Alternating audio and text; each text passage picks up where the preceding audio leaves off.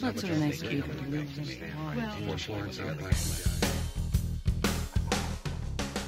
I think I'm most proud of the paper that my advisor and I published in Nature a couple of months ago.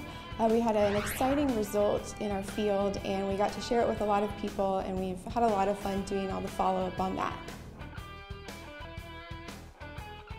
It would probably be my grandfather. Back in the 70s, he was one of the lead engineers on the Mississippi River I-10 bridge, and I'd love to sit down with him while he was working on that project and hear about all the stories of what went into designing and building that bridge right in our backyard.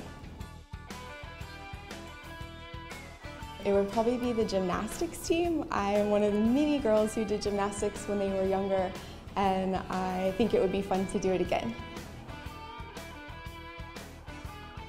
In Rome, Italy. I studied abroad there and I've been back for a conference, and it's just my favorite spot in the world. Right up here, actually, in the Landell Astronomical Observatory. It's on the top of Nicholson Hall, and it holds this great 1939 Alvin Clark refractor telescope. It's a lot of fun.